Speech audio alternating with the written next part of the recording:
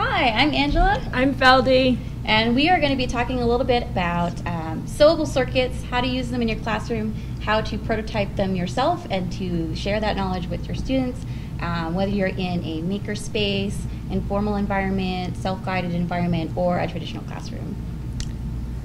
So I'm Feldy. I am a creative technologist here at SparkFun Electronics, and I've been working with Sewable Electronics for several years now.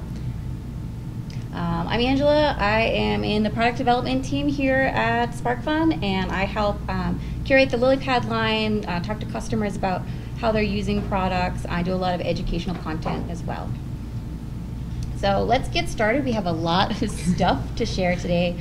You can see we've kind of brought in some of our favorite projects to share. Some projects in process, some finished, some teaching tools. Let's get a little bit more into what these materials are. You can see it's not a traditional electronics workspace right here. We've got a lot of soft materials, a lot of fabric, felt, drawing utensils. We've got a lot of sewing supplies.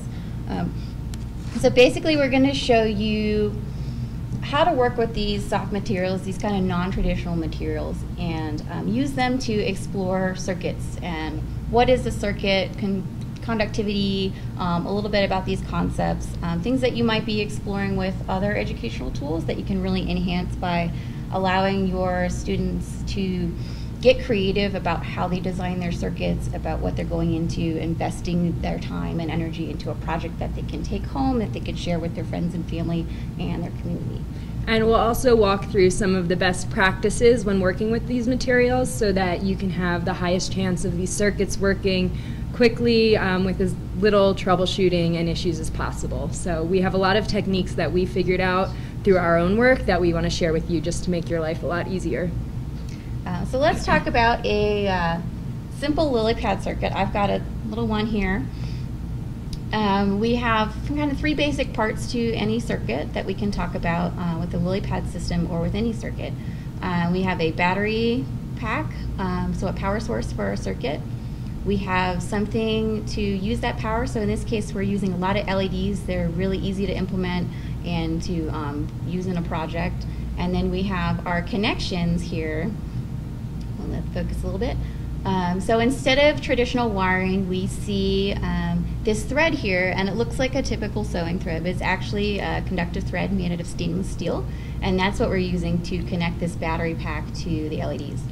So this is kind of the most basic entry-level circuit that you can build with a system, and it can get really complex and interesting and interactive from there, but this is a great place to start. It's just one thing, trying it out, hooking it up, getting to know the materials and the techniques, because they are very different than just plugging wires into a breadboard. So there are some constraints there. But you can see some of the bigger projects that we've brought out have some light patterns and interaction. We're actually getting into coding and using some programming with our projects after we've done the physical connections with the thread. And we definitely recommend also starting small, because sewable electronics not only is it a different process, but it's a much slower process than traditional electronics. It's going to take many times more time than it normally would. So you definitely want to start small, because it's hard to gauge just how long it's going to take you, especially in your first few projects. Yeah, we see that a lot, both when we started out in our personal projects and when we started out teaching, is you've got a grand idea, you've got something really exciting that you want to build, and you don't really take into account how complex that gets when you're hand making a circuit like this. So for example, Feldy is working on a really beautiful cape right now with a lot of LEDs in it. Almost 200. It's a very complicated project, yeah. Very complex. If that had been her first project, she would have set herself up for failure. I would have. She would have run into so many problems, like powering that many LEDs, just the time it took to stitch them together, kind of planning out how you do a circuit on that scale. Yeah. So there are a lot of constraints that she was able to work through, because that had been probably, I don't know how many projects you've done before. Yeah, it's years into my practice. Years into her practice. But for somebody who's just starting, and you as a facilitator who's just starting, you don't want to set your students up for something like that where they're running into so many problems that they lose the engagement with the project, they get frustrated, they aren't able to troubleshoot it. So we kind of have brought a little bit of our guided practice projects out to build up the skills one by one. Yes. The first one is a simple circuit, one LED and a battery, and then we can move on to working with LEDs in parallel and adding some more lights to your project. Then we can get into using buttons and switches and adding some simple interactivity to a project, and then we can go all the way to programming your project and adding sensors such as light sensors or accelerometers, things like that, that once you're confident in the skills to actually put them together in a project, those things become more accessible as you build more and more. Totally. So let's kind of walk through, let's do a little bit of hands-on stuff now. We've been Let's talking do a it. lot about these projects, we've been showing them. So one of the projects that we recommend with LilyPad specifically is starting with this simple circuit. So we have a couple examples of something that hasn't been decorated. This is just a demonstration of how it works. Feldy's got one that's more wearable, so it's kind of a pin that you can attach backing to and put on a shirt. This is more of like a decorative art piece for a wall, so thinking more embroidery versus wearable. And then we have an example in here of one that's actually been customized to have some more decoration.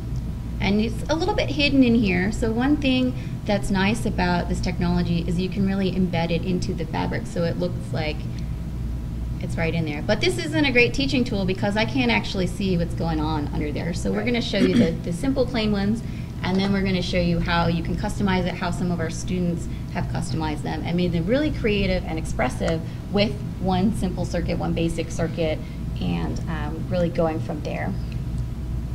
So what I have up here for everyone viewing at home is a larger version of this, and this is actually a tool that we've used quite a bit when we teach for Spark Fun to showcase these sewing techniques in a larger space. So if you have a classroom of 30 to 40 people trying to follow along with something, let's say this big, unless you have a camera really zooming in on it, this is really difficult. And if you've ever tried to teach any crafting or making through a slide presentation, that's not going to cut it either. No. So what we've done is created a big demonstration. These are just laminated cardstock pictures of the boards that we're going to be using, placed in the circuit design that we want to make. And what we're going to do is kind of walk through all the parts of constructing a project with this as a guideline. We also have a great blog post showing you how to make your own one of these up on Spark Fun Education. So it walks you through kind of the constraints of creating these, gives you some downloadable printables that you can use to make your own, and kind of through the teaching process. It's a very powerful teaching tool. We highly recommend it. We use it all the time. So let's talk a little bit about what things are in here. So we said there's a battery pack, but each of these have some features that we want to talk about. So we're connecting everything with conductive thread. But how do we actually physically connect those? If you look closely at my big cardboard version and at the boards themselves, if you have some available, there are these little silver holes at different points, and they're labeled. You can see there's a positive and a negative on all the boards. Those are our connection points for these boards. So they're called sew tabs, and as you can probably infer, we're going to sew the conductive thread through those to connect things together. Every LilyPad board has these tabs, and they're big enough to accommodate a larger needle. One of the things that we've found that it's really difficult sometimes, especially if you have students who don't really know how to sew. A lot of times when I teach, I'm really excited to have people sew, and I'm actually teaching a sewing lesson as well as an electronic lesson because not as many people are doing hand sewing as we used to see when we were growing up. Yeah. So if you have this big demonstration, you can also talk a little bit about the simple sewing techniques like a running stitch. You can do some of these tabbed parts and really get that point across. I'm gonna, in addition to our large printouts that we have, I also have some oversized conductive thread. This actually isn't conductive, but it's a great stand-in for the gray thread that we're going to be using. And I've got a big needle that isn't super sharp, so I have actually pre-punched the holes in here to help guide us. And I'm going to just throw a little knot in here So as Angela's walking you through this, these are actually specific techniques to use with conductive thread, because conductive thread can be a really difficult material to work with. It gets really knotted up. It's sometimes hard to thread your needle. It's hard to make a knot that'll stick. So these are all really useful techniques for making it a lot easier for your students to sew successfully without getting frustrated. Let's take a look at this. So here's some conductive thread in a large cone. Probably not going to be able to see it too much on the video, but it's actually a stranded thread, so similar to embroidery floss where you've got these different strands. And it does want to come apart at the ends, so you'll see it starting to fray. I can do it with my fake yarn here, or my fake thread. So it will just want to start to do some of this situation. You'll have some frays, and that's really difficult to get through a needle. And it's not going to be easy to work with. So one thing that we can do, both with my yarn here and with my actual conductive thread, is take some scissors and kind of cut it at an angle. And that will make a little easy point to stick through a needle. You can also use some beeswax if you have it available, if you're a quilter, or if you want to go to the quilting aisle of a craft store, and that will make it a little bit easier. It will smooth down that thread to get it through the needle, to minimize the tangling that may happen when you're using long lengths of thread. Another thing that we can do to minimize the tangling is not take too much thread at a time. So for me and for this project, I want to do probably about 2.5 times the length of the stitching spacing that I want to do, and that will give me a good amount of thread to work with. If it's really, really long, and I can actually make this happen right now, I think, is the instinct with a lot of students and people new to crafting is to just get a ton of thread. We're going to have more than we need. We don't want to end up with too little, but we end up with this like kind of big tangly mess.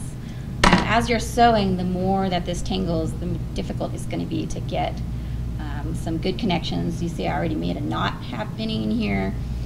So we're trying to keep to a smaller project because it minimizes the amount of time you have to stitch, and also a smaller amount of thread. The nice thing about conductive thread compared to wires is actually that it's not insulated, so there's no coating on here. If you are working on a project and you run out of thread in your stitch line, you can actually stitch right on top of it and continue the connection. So that is a really good quality to this material.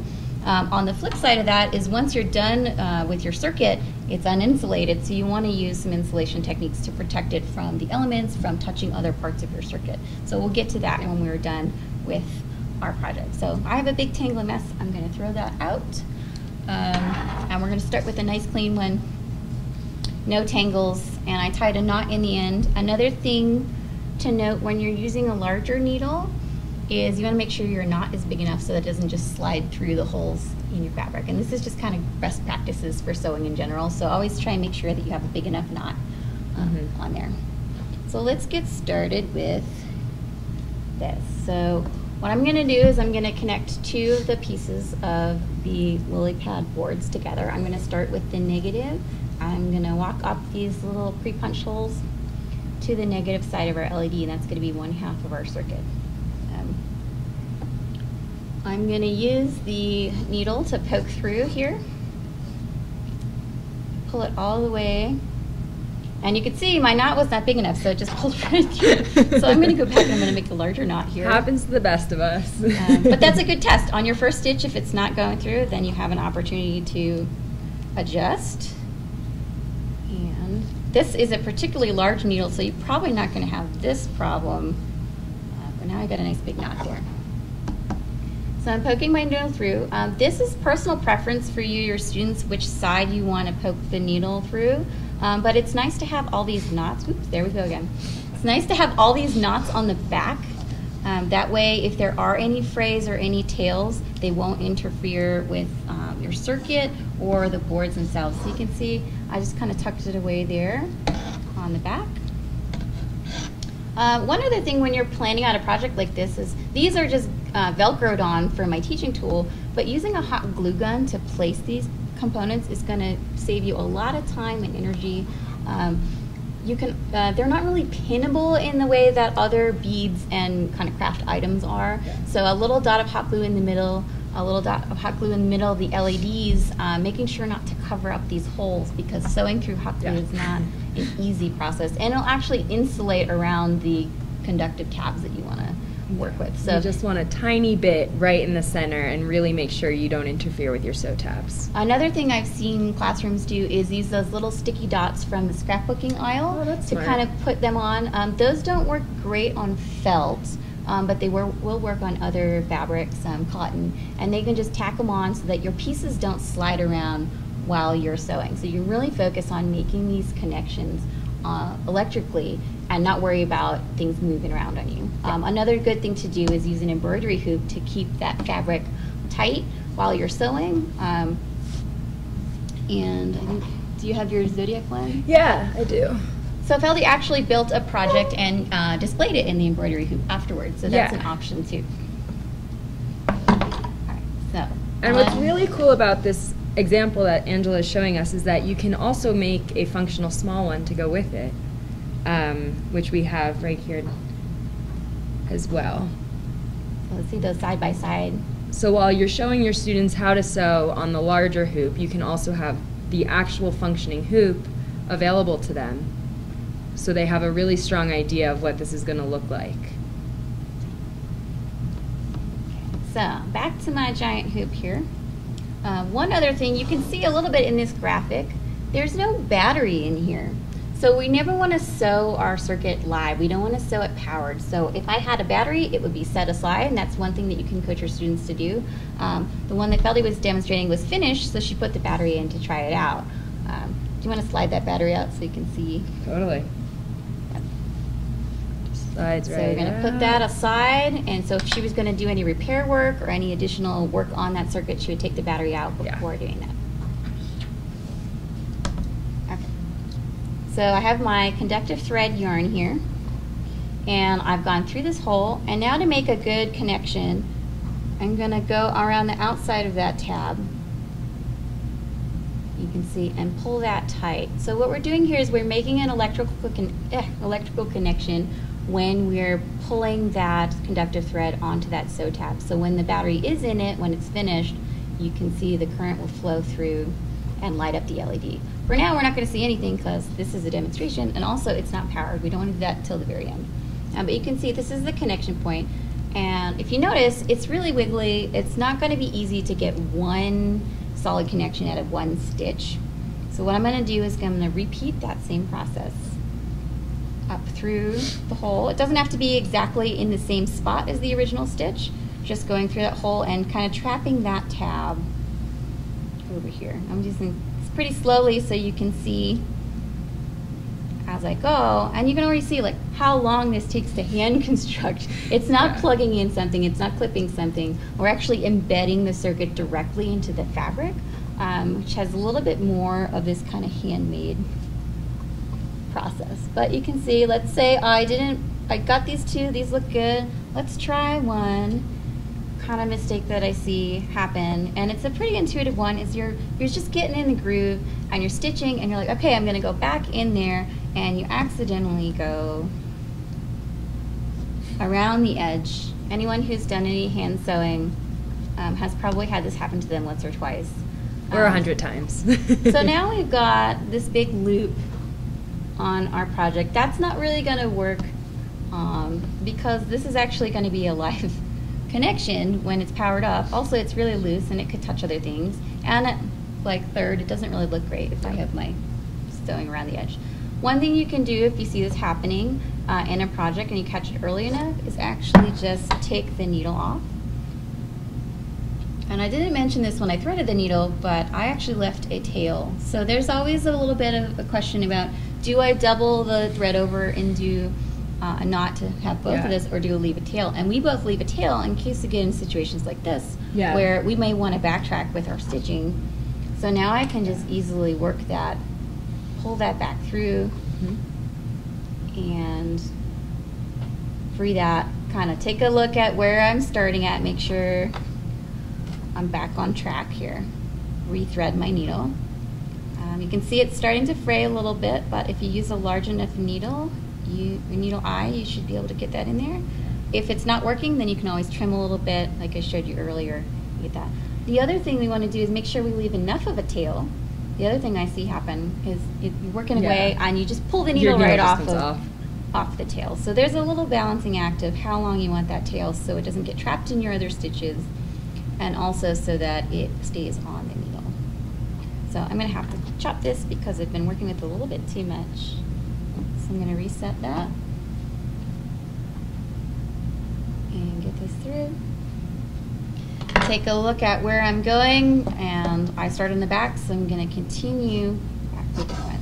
And these are the kind of mistakes that are what make this kind of work just really labor intensive and slow. I can't emphasize that enough. These will come up, your students will make these mistakes, and this is the kind of time that you need to build in for while you're working with this.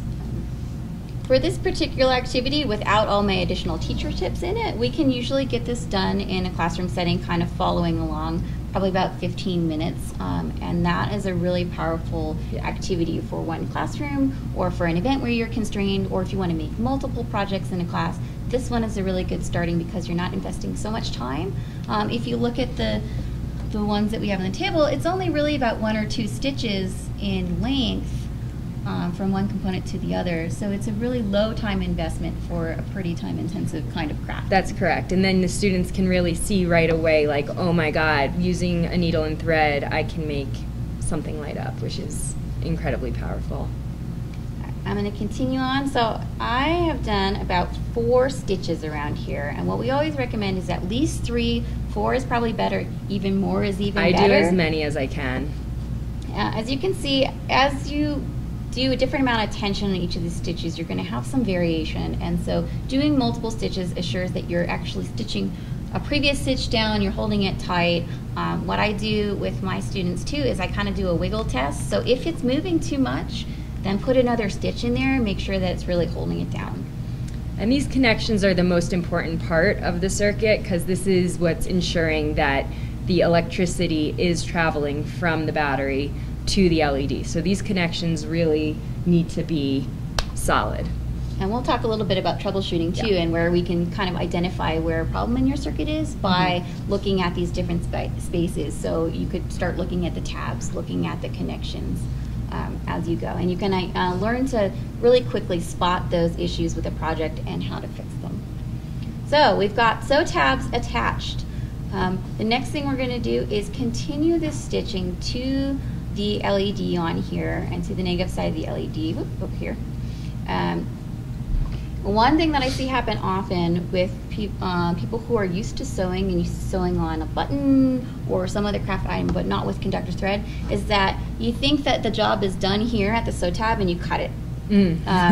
So if you think about electrically, that's not going to do anything. You're just attaching the tab to itself. So in order to make the connection between them, we have to continue that one line of thread all the way up. So what I'm going to do is I'm going to flip it over and see this pathway.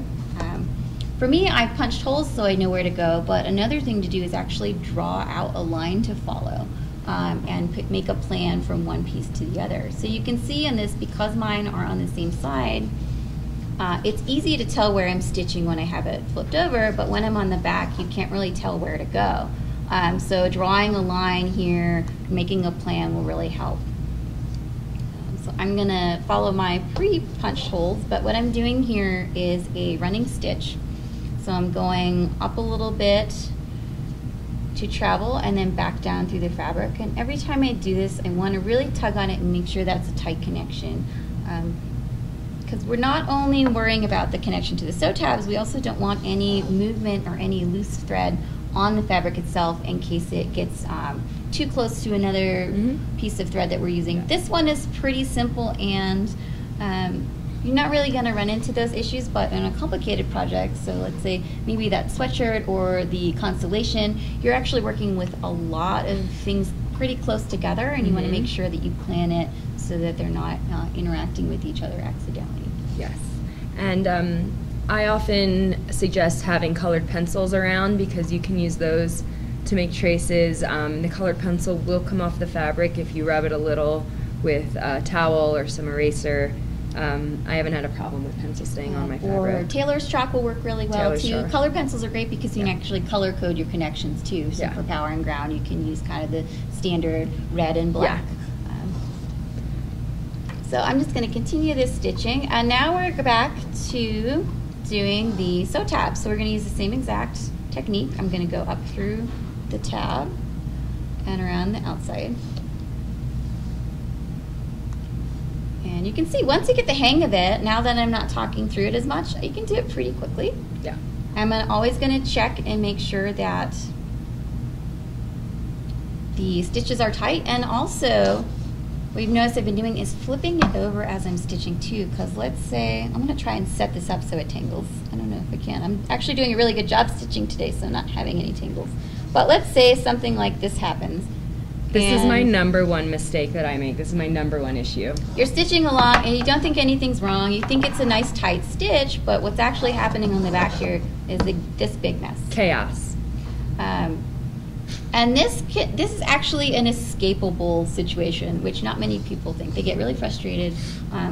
One thing we can do is kind of take a tool, such as another needle, and really carefully pull at this to try and release that thread. This is another thing that comes with practice too, is kind of identifying when the tangles are starting. If you're watching students work and you can kind of see that happening, you can catch it before it's too bad. So I'm just working it out here, and then I've been able to reset it and pull it through. All fixed. If that doesn't work, one thing that we mentioned earlier is we can always cut the thread at that point if you get into a really bad tangle. And start with a new piece. Usually you want to cut a new piece because you may not be left with enough to finish your stitching. And also, once the thread gets tangled, it kind of holds on to this tangled texture, and it gets really hard to sew with. It gets toothy a little bit, it gets stuck a lot, so a fresh piece of thread can really help you move along. So what I'm going to do is I'm actually going to scoot under these stitches that I've already made, and we're going to pick up the connection where we left off. And so I'm going under there, and I'm just going to loop around it a few times, pull tight, and that way we can connect the old piece of thread to the new one, and then continue on with that.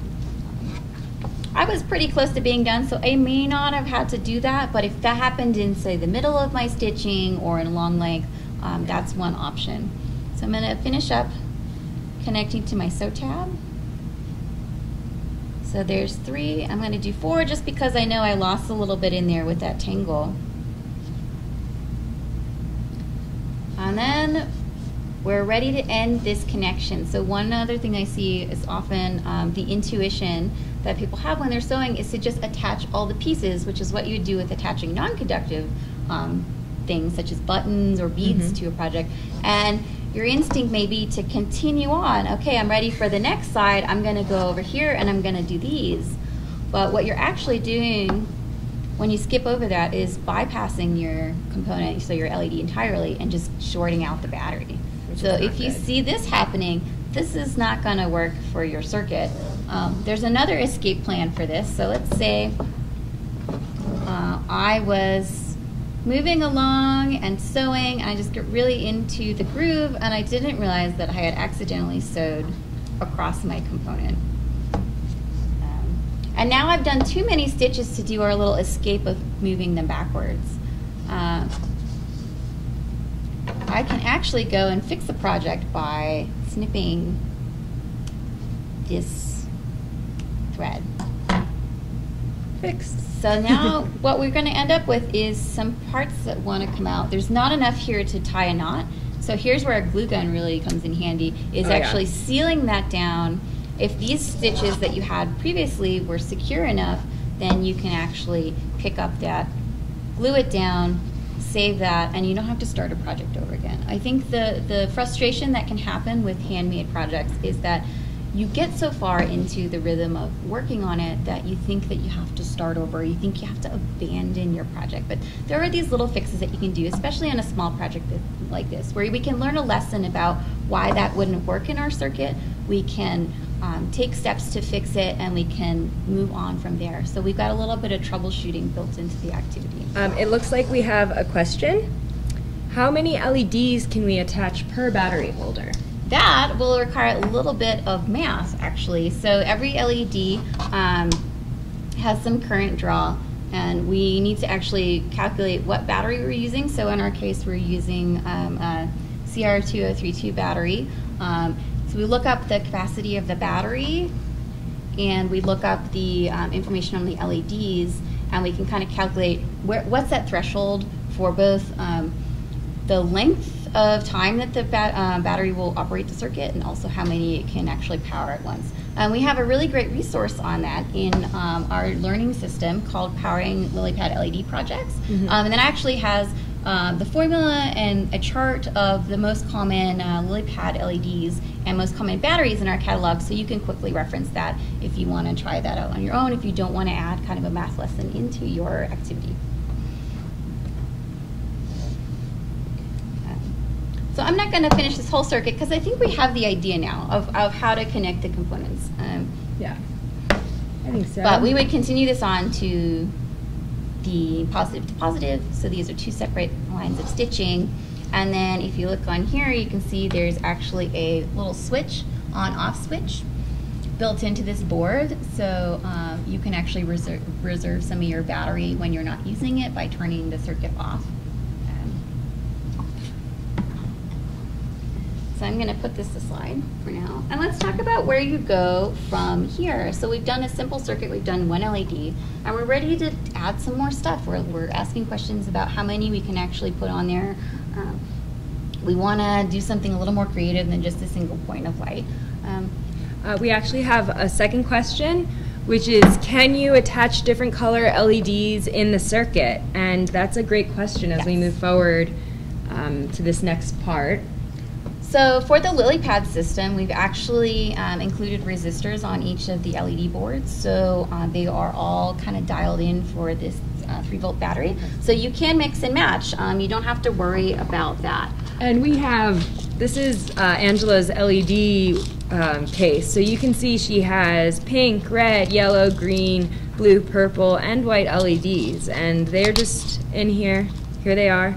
So that's a great way to keep an eye on LEDs when you're working in a classroom setting. If people want to choose their own, this is a really great one. And then here you can see... There's one actually operating with multiple colors. You can see they're all about the same brightness because we have put the resistors on board for you. Yellow, red, blue. It's great. All the colors. So let's talk about multiple LED projects. So that one was actually an example of LilyPad Arduino, so writing some code, which is a little bit further than we want to go as our second project. Totally. So the second project we have to show is this little mask with 3 LEDs in parallel. So we're learning about parallel circuits, and as you can see on here, it's similarly in kind of a straight line. So what we've been doing is coaching students to really think about the aesthetics of their project as well as the circuit design, and using this mask and having them light all in a straight line makes it a little easier to facilitate as far as troubleshooting, finding errors. Going further from this, I've seen students actually take this circuit along further and start to put LEDs down along here, and then it's just kind of working on how do I get that thread moving around these curves and the design challenge of that without touching any other thread and without kind of overlapping things. And this is a really timely project with Halloween coming up. It's a ton of fun. And speaking of Halloween, so this kind of looks, I personally think it's cute, but some people might find it a little boring, just have the LEDs like that. So like we did with the pin, you can actually start to customize and decorate it. So everyone is working in, let's say, a classroom on the same circuit. If you're all working on a standardized one, it makes it easier for a facilitator to troubleshoot. But it does not keep you from being creative, because look at all these variations we have on that same simple circuit. So we've got kind of monsters, we've got some superhero situation going on. Ooh, this one's fun. Changing the shape of the mask itself is an option in that case. And we're keeping it structured enough so that we don't have students kind of going off and doing a really elaborate design that then takes your time away from helping other students in the classroom. So we're trying to kind of guide everyone to work at the same level until we've got the skills to let them do more of a capstone project. So all of this is to say you can take a very templated, simple, standard project and kids will, their imaginations will take them everywhere. So don't feel like this is limiting. A couple of these show some great examples of insulating that conductor thread too. Yeah. So the pin, since it was flat and it was small and it wasn't really going to bend or flex much in wearing it, these masks are a different case. So you're putting it on your face, you're moving it around. There's a potential for them to short circuit if that conductive thread touches itself in a different Crosses part. on over itself. So the way that we can avoid that is to actually coat it with an insulating material such as glitter glue. Yeah, this might be puff paint or glitter glue on this one, and you can see that there are these two lines. So the LEDs are hidden under the rhinestones, and these lines are the electronic traces. And to make it even more hidden, they added a design element with the same paint, so that it actually looks like it was an intentional part of the design. This is a great example of thinking about how your electronics can actually influence the design of the work people are making. Here's another example, a little bit more time consuming, but someone who was really interested in taking this embroidery and this handmade thing a little bit further and added all these really beautiful embroidery details, and you can see the LEDs are under there and were embroidered over. They're still visible. The traces are again part of the design, and then the battery holder in quite a few of these is hidden by a little piece of felt or a little detail so that you don't see that, but it's still accessible to change the battery and to use that switch. My personal favorites for insulating techniques, of course, hot glue. And the big benefit for hot glue is that it dries right away, so you can really quickly insulate something or secure something down. The challenge is that it's stringy and it can be messy. I also really love puff paint. This takes a lot longer to dry, so that's kind of the challenge here. But if you get clear puff paint or glow in the dark, you don't even see it, which is pretty awesome. And then for smaller projects that are going to hang, I like to use clear nail polish. This is a really discreet option, but again, it takes a little bit longer to dry and might not be best for kids. So I'd probably stick with the less toxic fume items. Another option, which we didn't bring an example of here, is also stretchy fabric glue, and that will work the same as kind of the puff paint, and it will dry clear and also flexible for projects that need a lot of that flexibility. So if you're making a costume that has something around joints that needs some more of that, that's actually what we did for this sweatshirt, so that you can see the traces, you can see the circuit, and you can demonstrate what's going on by using that clear glue. It's still easy to see, but it is protected, so if you're wearing it out, it doesn't accidentally short circuit. And on the back of that one too is some insulation as well, so we always want to insulate any part that may fold over onto another part of the circuit, so it's both the top and the bottom if you're not covering it with a decoration.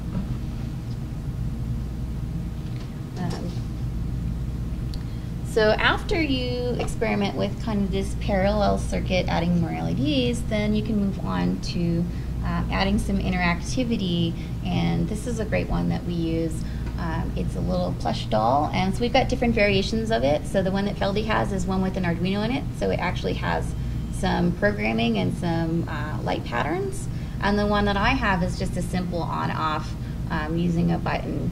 It might be a little hard to see in our lighting here, but you can see I'm using a button to turn on one LED, and I'm using a switch to turn on another set of LEDs.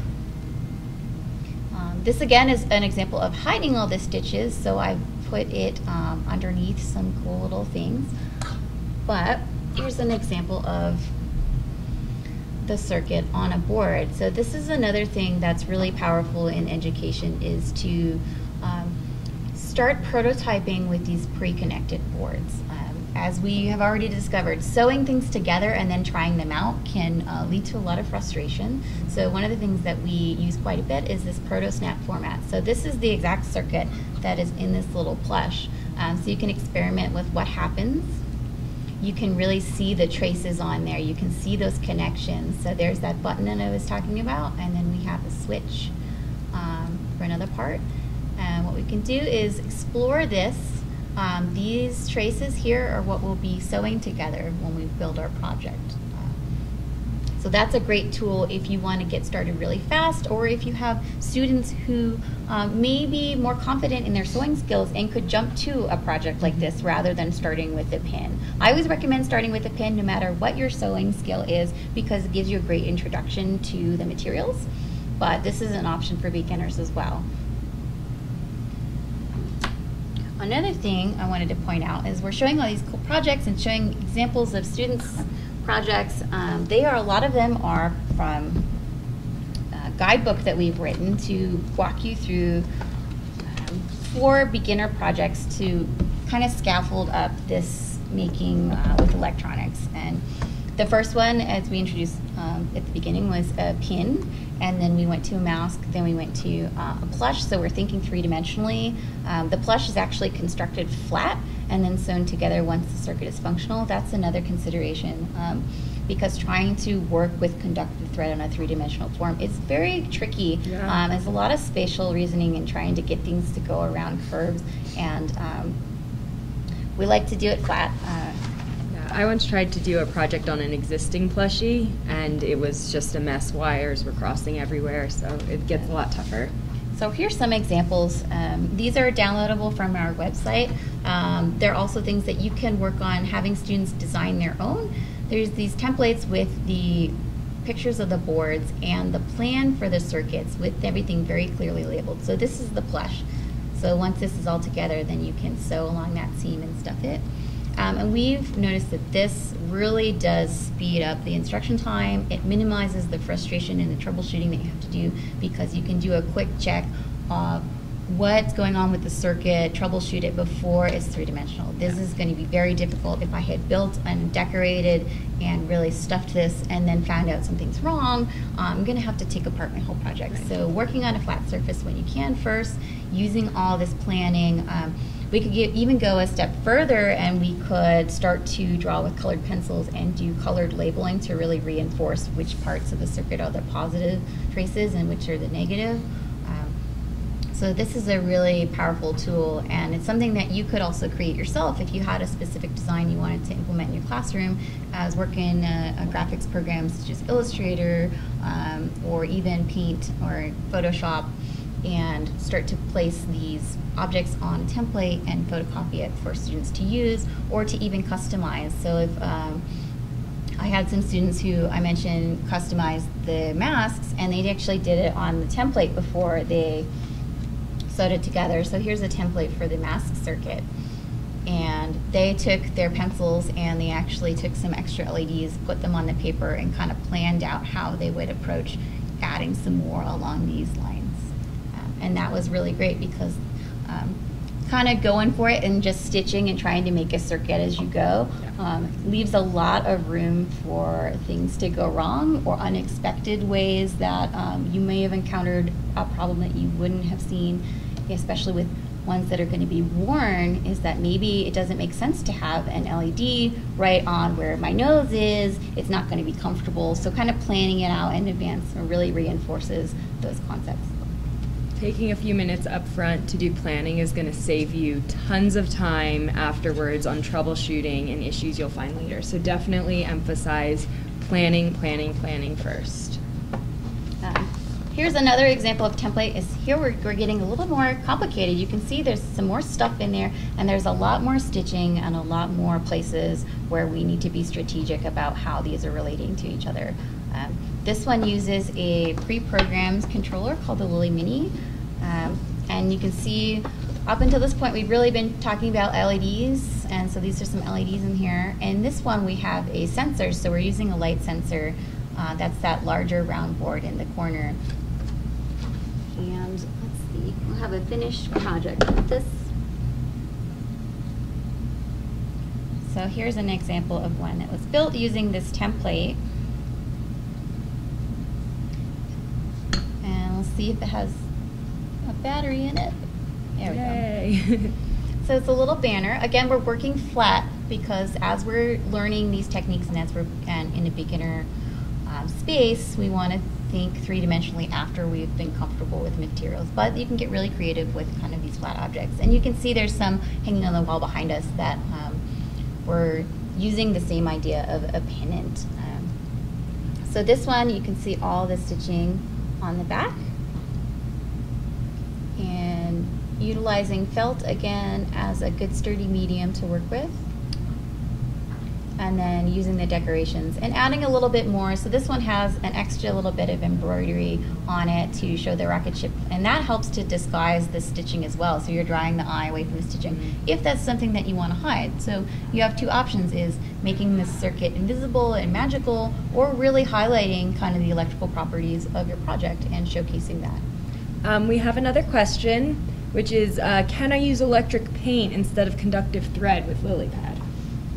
You can actually. Conductive paint, electric paint, has its own challenges, and the biggest one is actually connecting to those sew tabs. That instance, we've seen using a lot of the paint and kind of getting it under and on top of the sew tab will help that connection. But it is prone to breaking under a lot of flexibility and cracking. It gets brittle. You want to use that on a project that's going to stay flat. You don't necessarily... Like on a canvas maybe, like a painting that you want to have some LEDs in is a great place for using that, but probably not on something you're actually going to wear. Wearables, it's trickier. And I have seen Bear Conductive has some resources on screen printing with that ink. Oh, nice. So an option there, rather than using the paint itself as the attachment, is to paint a little round spot, a pad for the LilyPad part to go on, and then using the conductive thread as reinforcing those two connection points. That one may give you a little bit more flexibility on a project that needs to have some kind of wear and tear on it. And I just want to go back to something Angela was touching on about using felt for these projects, how it's a sturdy material. A big mistake I made a lot initially was I was buying fabrics that I liked, but they were really flimsy and thin, and they didn't have enough weight to actually hold the components. So it's not just like beginner work that you want to use felt with, it's general. You need this to be a nice, thick, sturdy material, because otherwise you're just going to set yourself up for failure again. So definitely something to keep in mind. If it is a cotton, you are going to want it to be on a hoop like this or like this to keep it nice and taut, because anything else will just fold upon itself and it'll be really tough. Another option, if you find or your students find a fabric that's really compelling but it is a little bit more delicate, is always to explore the option of stitching into the lining, so in a sturdier fabric, and then using your really compelling fabric over it so that LEDs shine through, or components can have holes cut around them to work through that fabric. So I think we're at about 5 minutes out for us to continue our discussion. So let's kind of jump into, we talked a little bit about beginner techniques and how to actually make a project. Like, where do we go from here? So we've done a lot of what we consider e-sewing, so electronic sewing. There's not really any controller or Arduino or code in it, and those are great places to start to explore. And then we can go to talking about programming and code through a pre-programmed controller. So I mentioned the Lily Mini very briefly. So these two are the ones I want to highlight. These are some circuits with the Lily Tiny and Lily Twinkle boards. And so they ship with a preloaded code. And that's what Feldy is using in her Zodiac constellation. Yeah, they're actually, the animation of the LEDs in these is so compelling. They just twinkle like little stars, and it's really perfect for this project. So this is a great intermediate step between learning the physical techniques of making the circuit and getting to programming your own. Yeah. So we can make a circuit that's pre-programmed, talk about the behaviors that are happening, the animations, talk about electrically what's happening. We can talk about code, but we don't have to write our own code yet, because we just hook it up and it starts and we can explore that. And that's a great step if you have some time in your classroom or in your space where you want to really emphasize each stage of these building these projects. Because what happens, and what I've seen in my own work and what you may have seen in yours, is if you're trying to do both the hardware, physical construction, and the coding at the same time, it can be overwhelming for someone who's never experienced these materials before. So we're kind of doing these small successes. So we're starting with something fun and creative and easy to engage with, and really taking ownership of that and being successful and celebrating that, and then moving on to the excitement from that gets you to the next stage in making a project. So we're upping the complexity little by little with these successes, and we find that's really powerful in the classroom. Especially for students who are invested in the creative part of their project, they're more likely to be invested in troubleshooting and trying to get it to work rather than abandoning a project. Because they are really excited about the design and their vision for the final project, and they want to work through that a little bit more, and you can really work at these troubleshooting, working out the circuit design, frustrations that may have felt a little beyond your skill set when you first start out. Those things become easier and easier as you build in these small concepts as you build the project. We actually have a request, which is to see the back of this project. This is an interesting project because there's actually two pieces of fabric on here. There's this back piece of fabric which has my battery holder and my Lily Tiny, and on the opposite side of this same fabric are all of my LEDs. So these are the traces that are going to the different LEDs. And then I eventually put a second piece of fabric on top, and so these lines, this silver thread is actually not conductive, it's just regular embroidery floss. So it's not interfering with my circuit, but you can see that I actually sewed through the two separate pieces of fabric for the final product to kind of keep everything flush together and in place. So this is what the back looks like. And for this example, I'm actually using just some nail polish, clear nail polish, to insulate and secure my connections. It's really hard to see in the video, but it's just like a little bit darker, the fabric around these connections, and that's the nail polish kind of sitting there. Do you have any more questions? I think we probably have time for about one more question before we have to wrap up for the hour. So, you have any good ones on that chat window? Or we could talk some more. Why don't we show them our new proto board? Yeah, so we're talking about programming, but we're not showing the board. We didn't have time to do a programming lesson. Maybe we'll do another webinar specifically talking about these concepts. So we just wanted to introduce the system and the making and the technique. Here's another one, again, wired together. This is the Proto Snap Plus. And this is it sewn out. Yep, so there it is in action. Here it is in its original format, and I'll turn this one on too. Again, it has some example code that you can see. There are some different colors of LEDs. There is a button and a switch, a light sensor, and a buzzer, so you can add some actual sound into your project, which you probably won't be able to hear too much with the way our microphones are set up here, but you can see there's a little buzzer in the middle here. And then this in the middle is the controller, the LilyPad or Arduino. So anyone who's familiar with Arduino, this is just a sewable format for that. So it has a USB port to plug into a laptop and to upload some code with free Arduino software and experiment. And this is a great way to prototype a project, to prototype with these sensors, to explore, to change the code, to iterate on your project before snapping it apart and building it in. So this is actually something, I'm going to snap this one apart right now to show you how to do that. First, I'm going to take out the battery. Again, we never want to work on a project when it's powered. So we can actually break this apart. And if there are any little spots left, we can kind of trim those with scissors. So here's the controller, and then some sensors. And like Angela was saying earlier, you always want to prototype your circuit before you sew it, even if it's really simple. So these boards are like an invaluable resource when you're trying something new. I like to have more than one and keep one always together so I can try new things and break another one apart. Otherwise, you're going to have alligator clips everywhere, and it gets really messy really fast. So this is an unbelievable tool that we really, really encourage you guys to use.